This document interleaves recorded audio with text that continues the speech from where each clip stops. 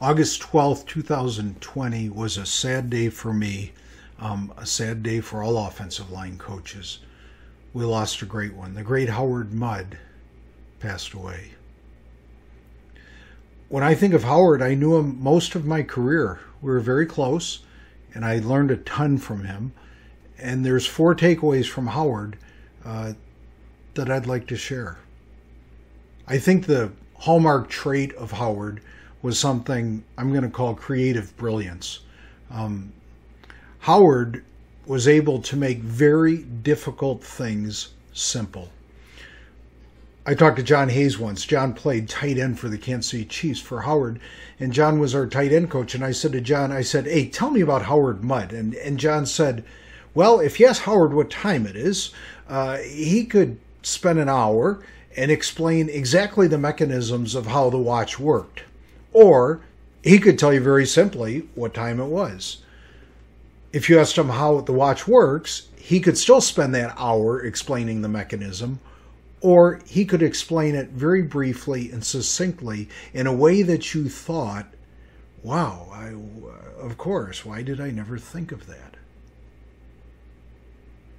I said to Howard once, I said, on the mid-zone play, how does a tackle block the defensive end? What's the first step, the second step, the third step? Where does he put his hands? What's his landmark? How does he finish? How's his back? He says, whoa, he said, just block him on the angle that you find him.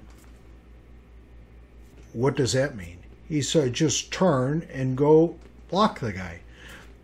And how do you turn? You take a bucket step, you take a drop step, you take a lead step. How do you turn? He said, how do you open the door? I said, what do you mean, how do you open the door? You grab the door by the knob, and you turn it, and you open the door, and you walk through. That's how you block on the angle. You open the door and walk through. I thought it was brilliant. Howard had a passion to share the game that he loved. He would talk to anybody. I mean, it didn't matter your qualifications, if you were an NFL coach or if you were a Pee-wee level coach. He loved to talk football, and he loved to share the game. And the hallmark of a generous man is he who gives forward. Howard gave forward. He was thankful for what he had in the past, and in his generosity, he gave forward to me and lots of people. And the techniques that he used were creative, that he shared with others, and he changed the game. Many of the techniques, the jump, blocking on the angle, those kind of things, are Howard MUDD hallmarks. The third thing is Howard said, bet on yourself. Have confidence in yourself. Don't be afraid to be different. Embrace the difference. But be yourself. When I coached the Bengals for 23 years, and they would come in a week before the end of the season and say, hey, we'd like you to come back next year. You got 24 hours to think about it. Well, what were you going to do? There were no jobs at that time, and you had to take a job.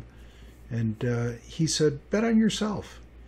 So I did that my last year here, and I had several opportunities. And betting on yourself, when you know who you are, is the way to go.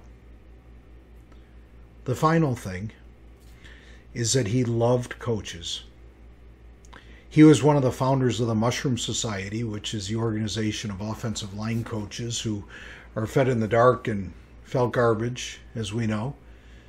He was one of the founders of the Coaches Association, the NFL Coaches Association, which is now folded, but at the time was very valuable and strong. He would come to the Cool Clinic every year, and he gave presentations there selflessly. And he loved coaches, as I said. I was at a symposium one year with him down in Tampa Bay, and several coaches were there, and one of the speakers that was speaking was Steve Bisacci, the owner of the Baltimore Ravens. And Steve got up and he talked about how coaching is the worst profession. He doesn't know why you do it. Why do you work so long hours? You get fired. Your family has to move. And there's really nothing good in it. You get criticized constantly. And he said, but hey, that's a profession you guys chose. And then he left the stage. If you didn't know Barry, you'd thought he was out drinking all night. That's how he appeared. Disheveled, negative, nothing positive from the talk. Well, Howard Mudd was next on the agenda. And he pushed his notes aside. And he spoke from the heart about why it's an honor and a privilege to coach. And how it's the greatest thing a man can do to give to others. That was Howard Mudd. Brilliant, passionate, leader, believing in the game. And I'm going to miss you, Howard. Well played, Coach.